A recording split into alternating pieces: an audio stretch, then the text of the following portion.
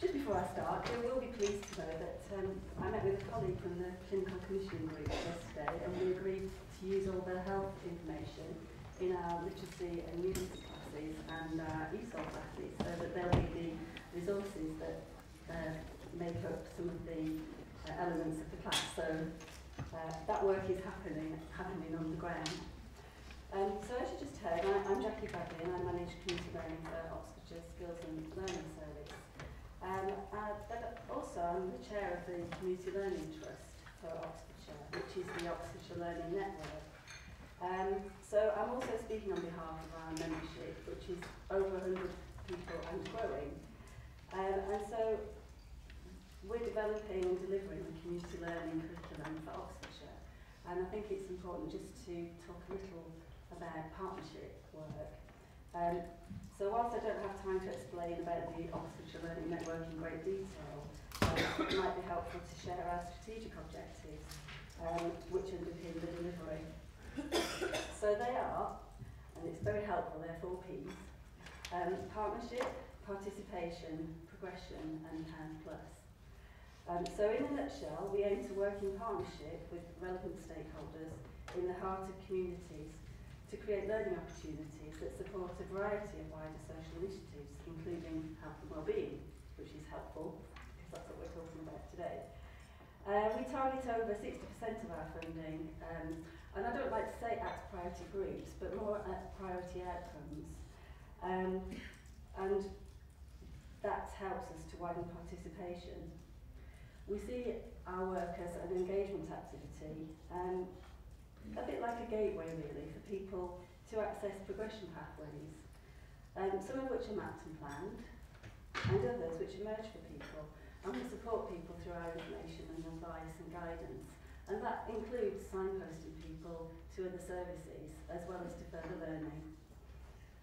And Pound Plus may not be a familiar term to people who aren't in the community learning world, but it's a methodology for calculating the added value that community learning funding attracts, mostly through working in partnership, and it recognises the contribution that partners make to the delivery of community learning.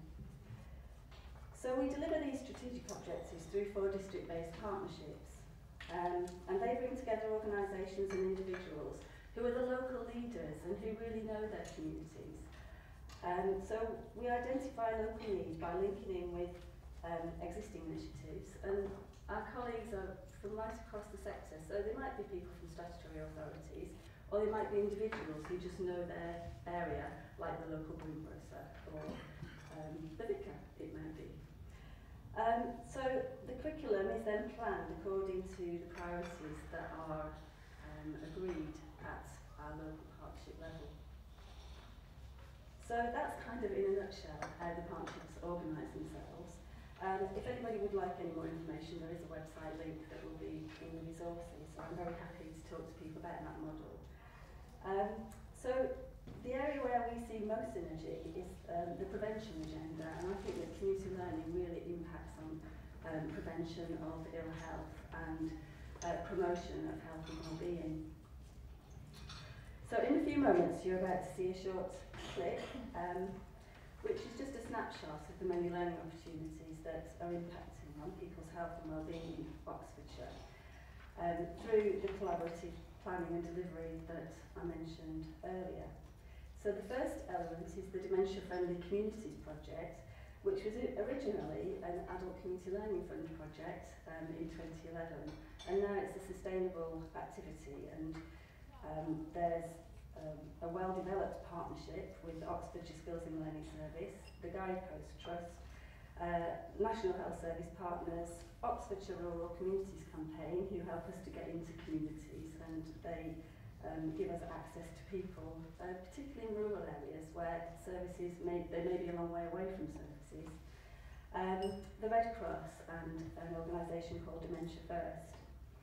I won't go through all of the aims and objectives of the project, but it aimed to accelerate the pace of improvement in the pathway of care in Oxfordshire, to raise the quality of life for people with dementia and the people who look after people with dementia.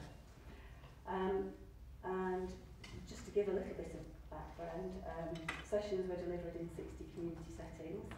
650, well, more than 650 people took part, and 445 dementia champions were recruited. And dementia champions were people who said that they would like to work with people more, or to take it further from the initial 3-hour engagement course. And some communities delivered an action plan about how they could be a dementia-friendly community and what other things they'd like to do as a result of knowing more about how dementia affects not only individuals but families and communities. So you'll see a little bit about that. And for me, the biggest impact was the peace of mind that carers achieve from knowing a little bit more about dementia. The second element of the video is showing how a partnership with the Health and Wellbeing Centres and Carers Oxfordshire has worked to deliver something that we call in Oxfordshire community-led learning. And basically, that's something which is a response to learning needs in the widest sense of local communities and individuals. It's tailor-made and it's delivered to people where they live. So people aren't asked to travel into courses. It's learning, as we say, in the widest sense. And it's designed and planned with partners who also have a stake in the health and wellbeing of communities. Okay. So just to give you an example of what community learning might look like, we've organised our delivery into different strands, and they are, well, they include, they're not all of them, but they're reducing social isolation. And examples might be digital inclusion courses, it might be helping people who would like to volunteer as a result of accessing the provision, courses for carers, courses for adults with learning difficulties and or difficulties. Developing and supporting mental health and wellbeing, and small examples are dementia awareness training, which you'll see. CBT was mentioned earlier, and we work with partners in Oxfordshire Mind and local voluntary organisations. We have a small organisation called Restore who delivers mental health first aid, and there are skills-based courses that support people in employment. I won't go through all of the list, but I'll tell you the overarching titles. So we've got developing and maintaining confidence. We've got supporting older people to stay active, and in the clip you'll see Cliff, who is one of our learners who did seated yoga, and it made a real difference to his life. Supporting families and developing and maintaining physical well-being, to mention just a few. So just one last thing that I'd like to share with you, and it links to what some of the speakers have already spoken about, is about how we measure the impact of what we do in community learning. And I've been really interested to hear the messages about gathering the same kinds of impacts.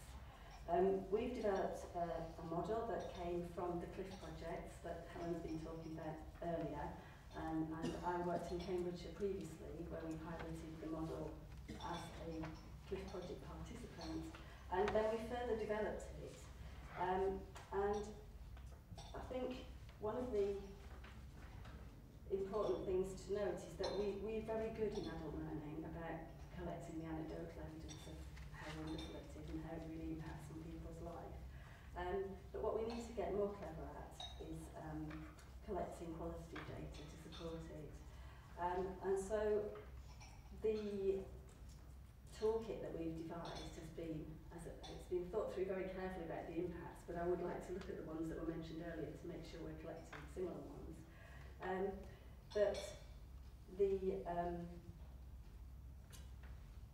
wider impact of learning on social issues such as health and wellbeing, social and digital inclusion, is becoming increasingly significant for us to show and measure of our success. And as we've spoken about earlier, our funders and local strategic partners need to know about the added social value of community learning provision.